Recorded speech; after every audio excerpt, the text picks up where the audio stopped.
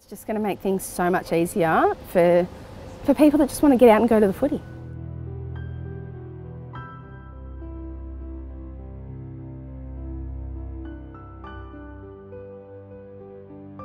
It would be amazing if not just airports and football clubs and things like that, but if everybody took it on.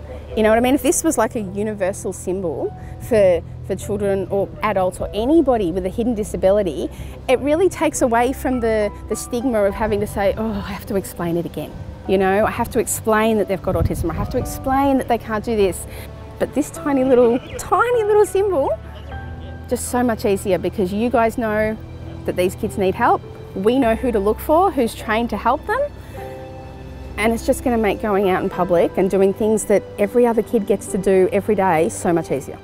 It means that we can come to the football more often. So we've only ever been once, and we were offered their sensory room, and I tell you, I've never seen anything like it.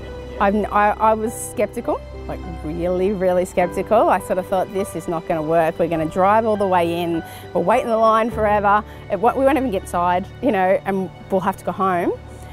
To have this and to have staff that know, hey, this child might need a little bit of help. This child can't wait in line, you know, this child doesn't like this noisy area.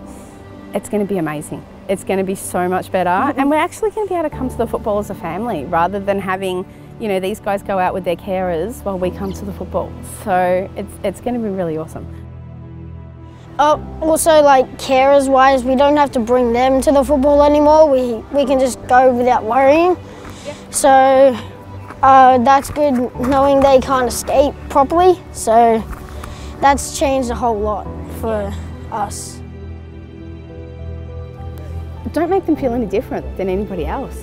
You know, because they're not different. Sit here. You know, they may have their Sit challenges, down. but who doesn't? Everybody has anxiety, or everybody has something that makes everyday living a little bit hard for them. Theirs is just a little bit more noticeable than everybody else. And they deserve the chance to be able to go out and go to the football and do things with their families. You know, go to the movies, go to the shops, do whatever, and just be kids.